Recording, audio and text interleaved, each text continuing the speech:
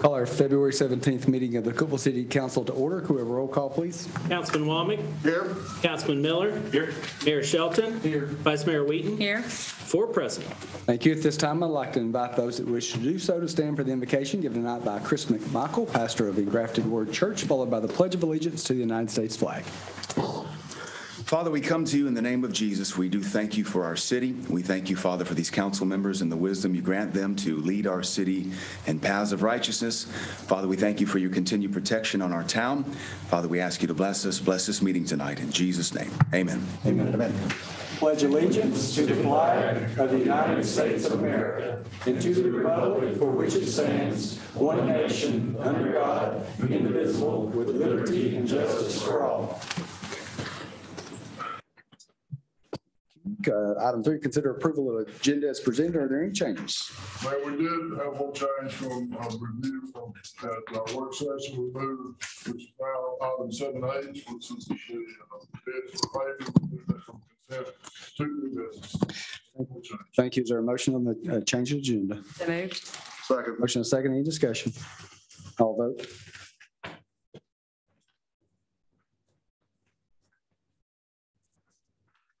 Votes correct.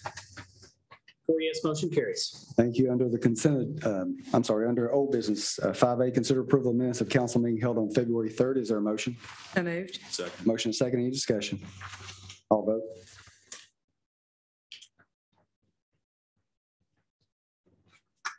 All votes correct. 4 yes, motion carries. Under the consent agenda, 6A, consider awarding bid for wood poles for the electric department. 6B, consider awarding bid for 4 80-foot steel poles for the electric department. And 6C, consider approval of change order number 5 for the new police department headquarters. Do we have a motion on the 3 items on the consent agenda?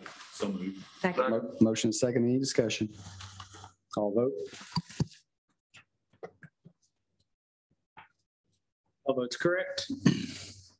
4 yes, motion carries. Thank you. Under new business, 7A, hold a public hearing on the annual progress report on the plans of services for the following annexation areas: Old Bridge Road, Falling Water River area, Buck Mountain Road, Dry Valley Road area, East Highway 70 North, Interstate 40 area, West Cookeville Interstate area, Shagrag Road area, Rebecca Place, Bunker Hill Road area, Bunker Hill Road, Lovelady area, Free Hill Road, North Washington Avenue, South Willow Avenue, Bennett Road Extension, Old Stewart Road area, Hall Bennett Road area, and Mackey Road area. John Ward. Thank you, Mayor and Council members. I will try to be as swift as possible with this annual report. Since 1998, municipalities have been required to prepare and publish an annual report and hold a public hearing on the progress of implementing plans of services for annexation areas until the plans of services are fully implemented. The City Council has annexed 22 areas requiring annual reports. Prior to 2016, the plans of services have been fully implemented in 9 of those areas. The locations of the 13 areas for which services specified in the plan of services remain to be completed are depicted on the screen. A comprehensive annual report for these annexation areas was recently published in the Herald Citizen. The report provides as follows. Sanitary sewer is the sewer service is the only service remaining to be provided in the Old Bridge Road, Falling Water River area. The plan of services specifies that sanitary sewer will be provided based upon the same criteria, standards, and policies used to determine the expansion of sanitary sewer service in the unserved portions of the present corporate limits.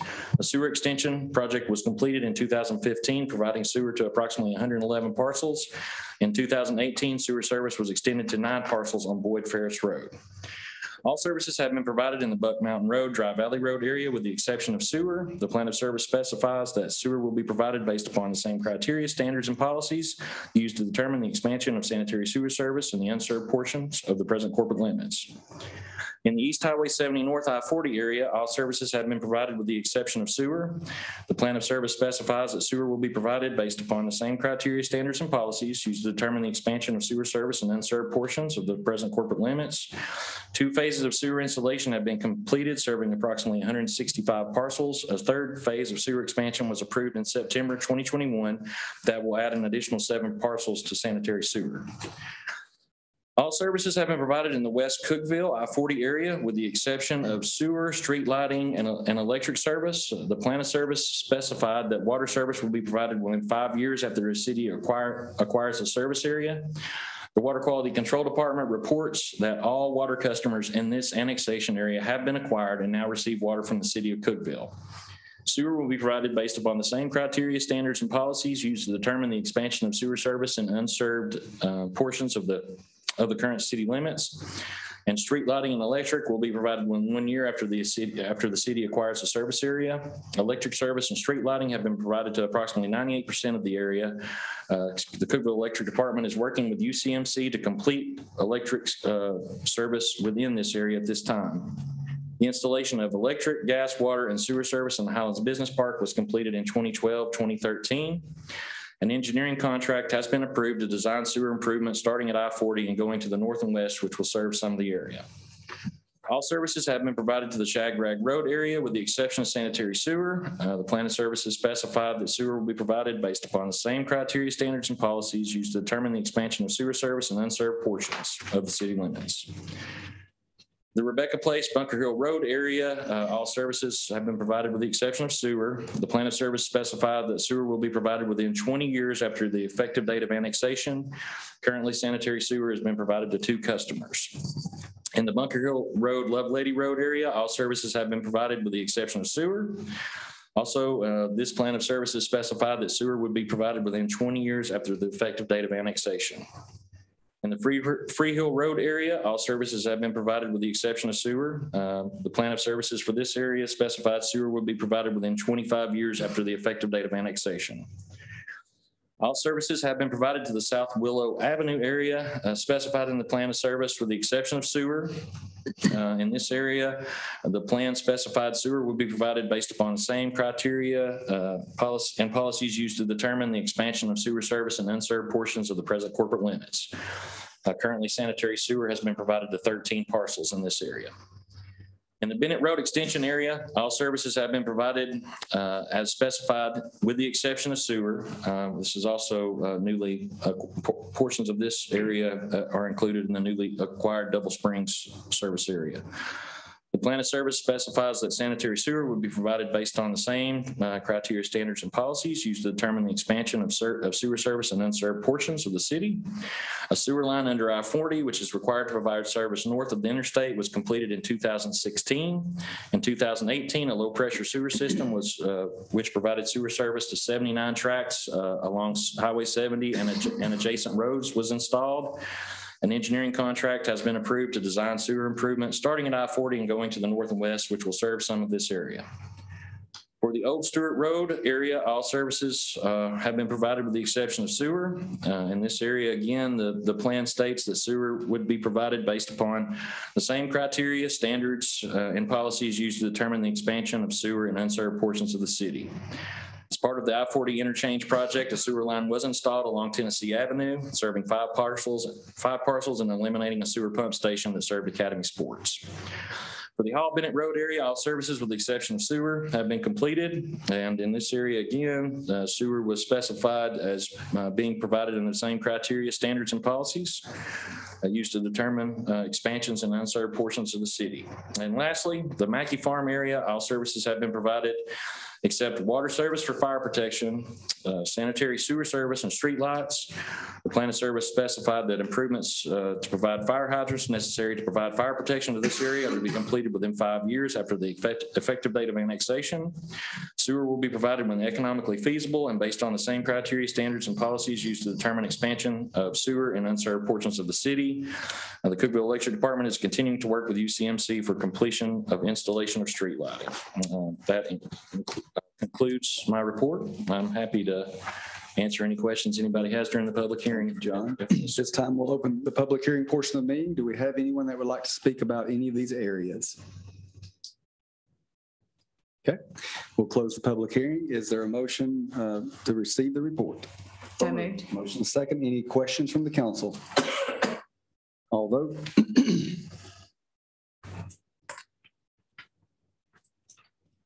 All votes correct. 4 yes, motion carries. Thank you. 7B, consider resolution R 220203, adoption of official city flags. Mr. Mills. Mayor, council members, the resolution adopting new flag for the city, replacing the city flag was adopted in 1986. While flag adopted in 1986 has served the city well.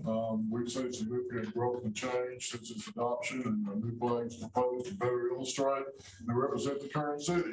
The proposed flags on the screen. The new flag, which includes the official city seal in the center there, was designed by Chief Evans of the Police Department. And we would recommend adoption of Resolution 220203 to adopt a new city flag. Thank you. Is there a motion? So moved. Second. Motion second. Any discussion? And the current flag will be placed in the History Museum, archived in the History Museum on display for all. Okay. That's correct. Very good. Any other questions? All vote. All votes correct. 4 yes, motion carries. Thank you. 7C, consider approval of cybersecurity insurance policy. Steve Porter.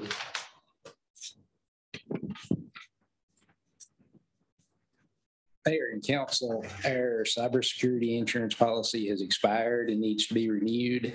This is a standalone insurance policy that covers our costs in the event of a ransomware attack, data breach, computer fraud, or catastrophic system failure. Our insurance broker, McGriff Insurance, received 5 quotes from 3 different insurance companies. The policy they recommend is with Travelers Insurance. It is a 12-month policy that has a $1 million limit with a $100,000 deductible. The premium is $38,980. I recommend that we purchase this policy, and I ask for your approval. Thank you. Is there a motion? So moved. Second. Motion second. Any questions from the council? All vote.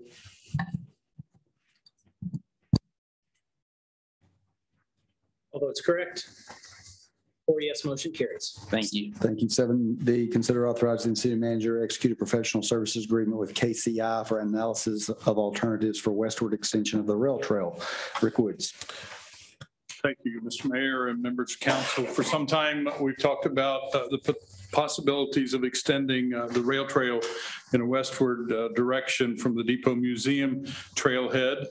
And the big challenge there has always been, how do we get across Willow Avenue and how do we get across Highway 70 to go along the rail, because there's not enough railroad right-of-way there that goes either over or under Willow Avenue or Highway 70. That's been the challenge. So this year we budgeted funds to get some help with a study to help us determine the best route to do that. We contacted John Houghton, who is a transportation specialist with KCI and who worked with us on our pedestrian and bicycle circulation plan. So he's very familiar with our community and with our current plans.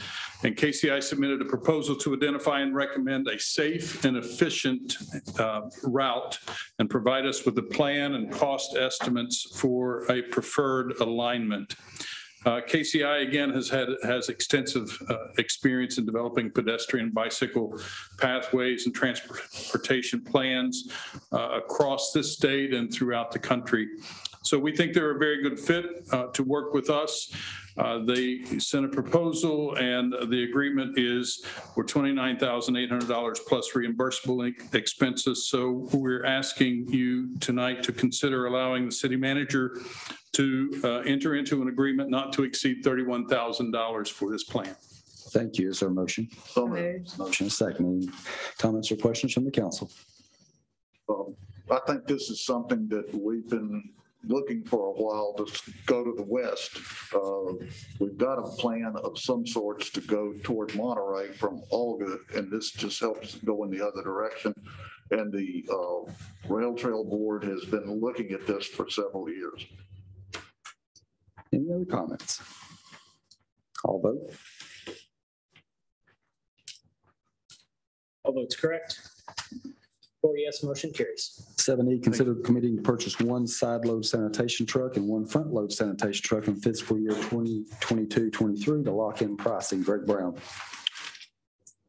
Mayor and council, during the process of acquiring budget numbers for sanitation trucks for next year's budget, our suppliers were telling us to expect long delays in getting the trucks after we order them. Also, the numbers they were giving us to purchase the trucks were anywhere from $60,000 to $90,000 to $100,000 higher than what we've been paying. One of our suppliers of municipal equipment has ordered a front load and side load truck in January. And I would like to reserve that truck for our use. We can lock the prices in, which is just very close to what we've been paying the last year for trucks. They'll be delivered in June and July. We'll be purchasing through the Sourcewell contract. The price for the front load truck is $273,676.62. The side load truck is $296,586. And we would not purchase these trucks till the next fiscal year, but I would like to go ahead and reserve them so we would have them when they do come in. I would request your approval. Thank you. Is there a motion? Second. Motion is second. Any comments or questions from the council? All vote.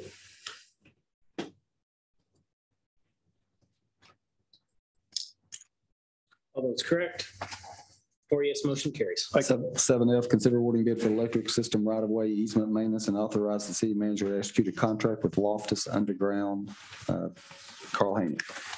Mayor and council members, we received bids for our right-of-way maintenance contract. This bid is to provide right-of-way maintenance for a 3-year term. The bids were calculated or evaluated on bid documents, labor and equipment cost, experience, and the proposed equipment for those that submitted their proposals. Contract does require a $3 million insurance policy with the city. The contract also requires payment and performance bonds and being a drug-free workplace affidavit. The contract can be terminated within 30 days of written notification, and I would recommend your approval to award this to Loftus Underground LLC. Thank you. Is there a motion? Motion is second. Any discussion? I've got one, Mr. Yes. Mayor. So Wolf did not meet specs, correct? That is correct. They when they submitted it, they were found unresponsive in 2 categories, both their equipment and their documents. So they basically did not meet specs in those 2 categories. Yes. Any other questions? All vote.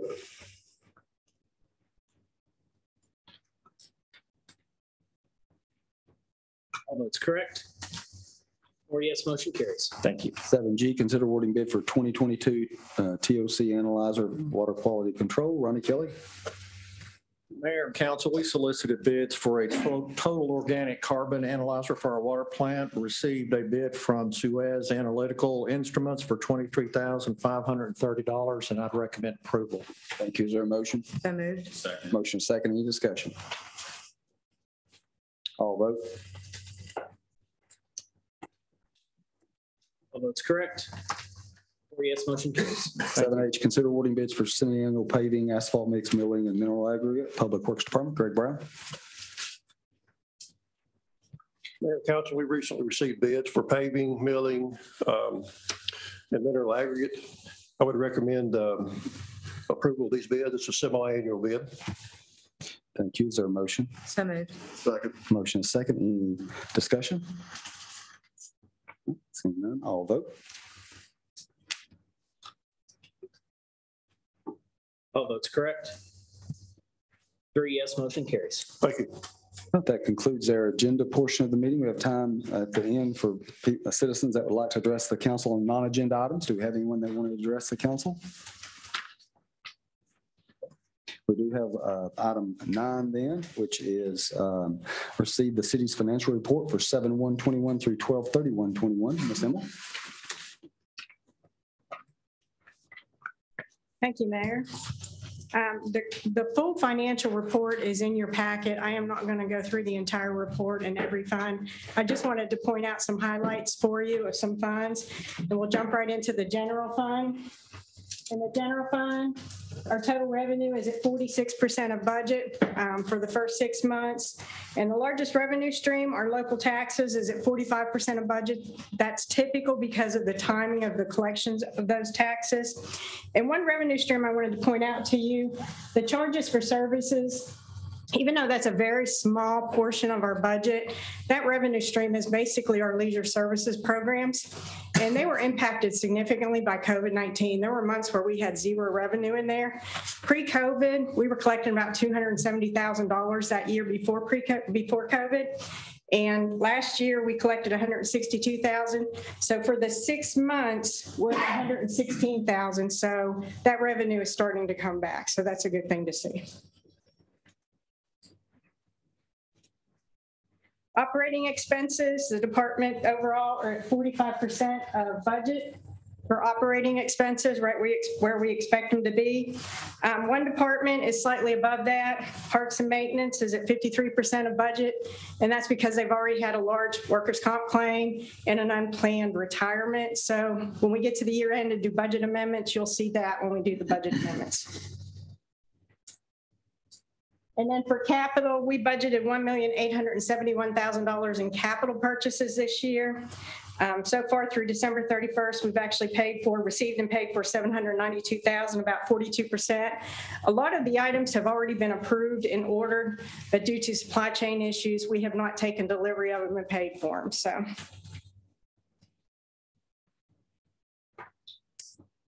In a little more detail, our two largest revenue streams in the general fund are our local option sales tax and our property tax. Sales tax is always 2 months behind. So in this reporting period, we actually have 5 payments and we've collected just over $7 million. Oops. $7,031,000. And compared to the same period last year, that's up 13.9%. We actually budgeted just over $15 million for local option sales tax this year. And with just five payments, we're already at 46.5% of budget. And property tax collections started coming in October 1st. And for the first 3 months of the collection period, we've collected $4,113,000. That's about 43% of the tax aggregate. Last year, it was about 45%, so we're slightly behind collections, but I believe in January, we've caught back up there. The actual aggregate came in at $9,555,000 compared to last year's aggregate of $9,309,000.